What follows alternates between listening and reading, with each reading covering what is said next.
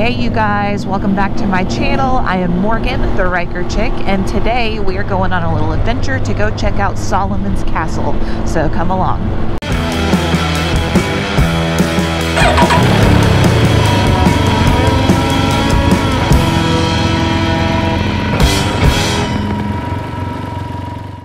Alright you guys, Happy New Year. I hope everything is going good for you guys. Hope the new year's treating you good, you're staying safe and healthy and happy. And I've been doing good. It's been really busy. It's been a really busy first couple weeks of the year. It's why I've been a little bit quiet on social media and just kind of slacked a little bit on uploading videos. Honestly, because it's been really crazy at work. It's been just a very busy first couple weeks of the new year. And honestly, Florida's had a little bit of a winter this year. So it's been kind of cold. So we haven't been riding as much, but it's pretty nice weather today. It's a little overcast, but it's going to be like in the 70s today. So beautiful weather. So this is our first major outing of the year. That's my husband up front, Alec right behind, and my dad is behind me. And we are heading down to Solomon's Castle. So Solomon's Castle is one of these kind of quirky, unique little roadside attractions here in Central Florida. It's about an hour from where we live. And it's something I've always wanted to go check out. I've never been before. But essentially it's a home. It's a home here in Florida that was owned by a local artist and sculptor. In the 1970s, he started adding on to his existing home and decided to make it in the shape and style of a castle, but he made it out of recycled material, aluminum sheets and things like that. So it's like 3 stories tall. I think I read it's like 12,000 square feet, and it's this thing that's kind of like a museum and this attraction you can go to. And I don't know for sure if the family still lives there. I know the gentleman who built it, Mr. Solomon, passed away about 5 years ago, but it's still something you can go and see. There's a little cafe that you can have lunch at, and it's just I like these kind of things, these little quirky things that you can go see and do. And I think that's the beauty of being able to do this, and especially with the bikes, is that you can enjoy the journey to get to these destinations just as much as the destination itself. So you know, COVID's still going strong, and this is a pretty safe way to get out, enjoy the world around you, and explore things that are right in your own backyard. We've already had a little bit of excitement on the way, and I wish I had gotten it on camera, but my husband, we were driving on this road probably 20 minutes ago, and there were a bunch of vultures in the middle of the road eating some roadkill, and we were heading through the little bunch of them, and one of them was flying away and then suddenly doubled back and bounced right off my husband's bike. And luckily nothing, like he didn't get hurt or anything. The buzzard's not in great shape, so and I guess his front turn signal is broken, but other than that, no major damage to his bike. But that's a good reminder just to like be aware of your surroundings, and you know, the wildlife out on the road is really unpredictable. Oh yeah, here's the turn off. See the sign right there? Solomon's Castle is just a few miles away.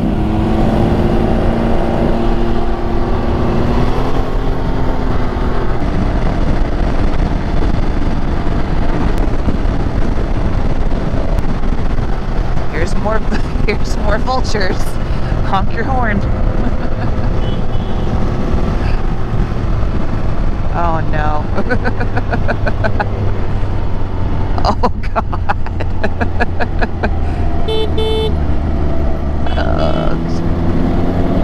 Oh, gross. I had the camera rolling that time. I was going to catch it that time. There is nothing out here. Okay. Solomon's Castle.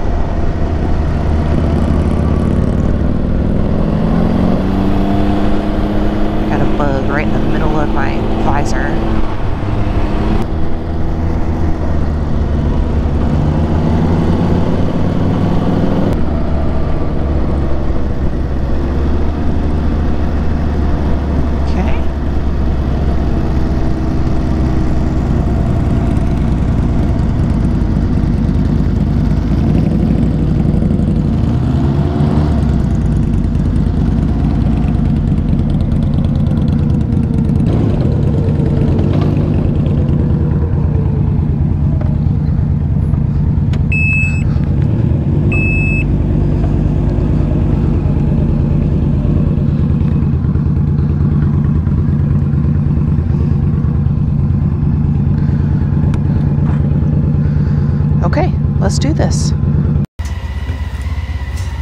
Where's the damage on your bike? Oh yeah, look at that.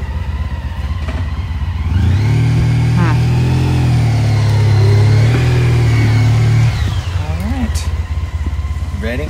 Ready.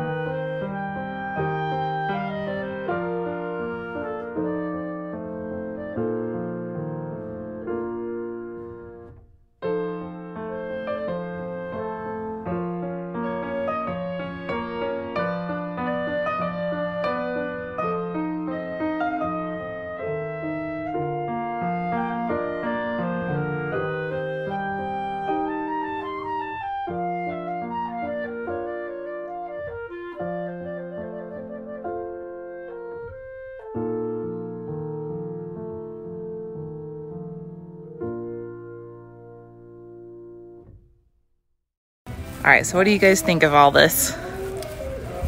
Oh, Solomon's Castle is really cool. Yeah. It was actually, I don't know, I kind of expected a tourist trap type thing, and it actually was pretty interesting, the different types of artwork and things that this guy did over the course of his lifetime with no formal training of any kind. Yeah. The stained glass windows were really cool. Some of the different fake guns and things that he had made were just really cool stuff that he made from scrap. And I don't know, I was kind of had medium to low expectations, and I would say those were surpassed, so yeah, it's pretty cool. Okay, so now we are going down a little trail to go find the second part of our tour. You can pay for just the tour of the castle, or there's the castle tour and like a second portion, which is like an extended collection of Mr. Solomon's work, including his antique cars. So I couldn't take video inside the castle, of course, but it was really, really neat. Just very, and I agree with you, Alec. I think I almost expected like a tourist trap kind of situation. But no, this was really cool. Like, this guy accomplished a lot in his life, and he's very, very talented. He had quite an imagination. So anyway, we're gonna go check out some stuff. I guess his nobody lives like in the castle anymore, but his family does still live on the property. So I'm not sure where they're at, but we're just told to keep following the red arrows. So, and lunch was great in the boat, in the moat. So yeah. Well, that was really, really cool. We just did the car museum after Mr. Solomon passed away. They opened up a second tour that you can do beyond the castle, where you can go look at all of his antique cars, and he's got like a dozen or more antique cars, Fords and all kinds of cool stuff. So that was really neat. So yeah, I think we're gonna go ahead and head on back.